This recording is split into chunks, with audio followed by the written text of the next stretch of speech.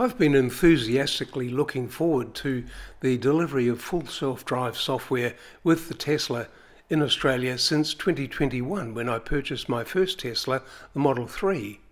I'll take the blue one.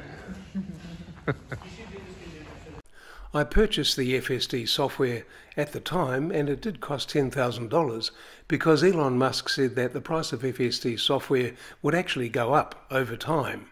So I thought it would only be 1 or 2 years away. Now in 2023, I sold the Tesla Model 3 and I purchased the Tesla Model Y, and at the time there was no opportunity to transfer the FSD software from the Model 3 to the Model Y. So I again purchased the software thinking that we must be getting very close now with FSD in Australia. In May of 2023 there were reports of the FSD beta software being tested in Australia, and I did make a video at the time. And then in January of 2024, FSD and actually Smart Summons was reported as being tested in Australia. I made a video about that one as well. Now we finally have an official announcement from Tesla that FSD will actually be activated in Australia, initially on hardware 4 customer cars by the end of this year, maybe even sooner.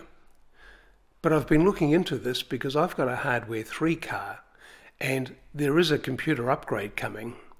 But the more I dig into this, the more I start to worry that hardware 3 car owners may actually be disappointed. Let me explain why.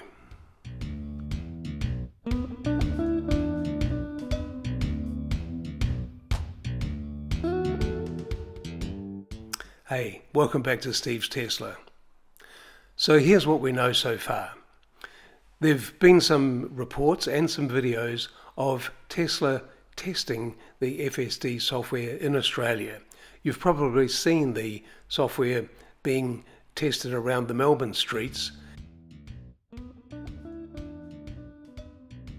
And just in the last week, we saw a video where Tesla were testing FSD around Sydney.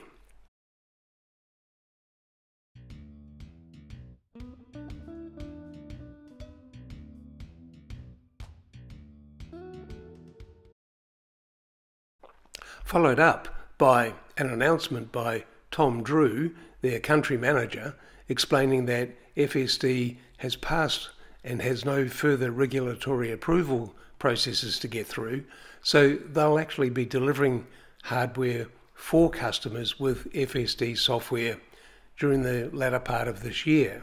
Now that brings me to the issue we've got with hardware 3 customers. Now let's compare the key features of Tesla hardware 3 and hardware 4. Hardware 3 is equipped with the NVIDIA Drive P x2 computer, which has a processing power of 144 teraflops. It has a sensor suite of 8 cameras, 1 radar and 12 ultrasonic sensors. The radar has a range of 160 meters, and the night vision is good. Interference resistance is fair. Hardware 4 is equipped with the FSD computer 2, which has a processing power of 300 to 500 teraflops. It has a sensor suite of 12 cameras, 1 radar and 12 ultrasonic sensors. The radar has a range of 300 meters, and the night vision is considered excellent. The interference resistance is good. In terms of computing power, hardware 4 is a significant upgrade over hardware 3. It can process up to 2 to 4 times more data than hardware 3, which allows it to make better decisions in real time. Hardware 4 also has a more advanced sensor suite, which allows it to see more detail and to better understand its surroundings. Overall, hardware 4 is a major step forward. So in summary, we will at some point in the future get a computer upgrade for hardware 3 cars to presumably take us to hardware 4. Wouldn't it be great if they took us straight to hardware 5?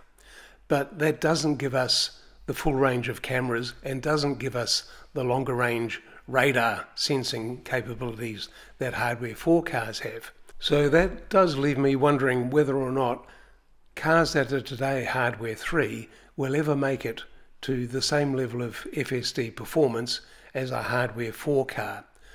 Would an upgraded hardware 3 car be capable of running unattended as a robo-taxi in unsupervised mode? Gee, I really hope so.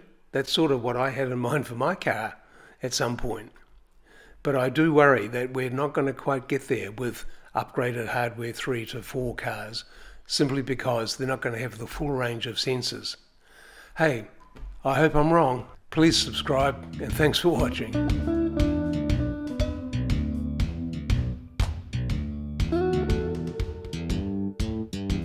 G'day, and welcome to Steve's Tesla. This is my channel dedicated to electric vehicles and renewable energy. Subscribe now, and let's drive.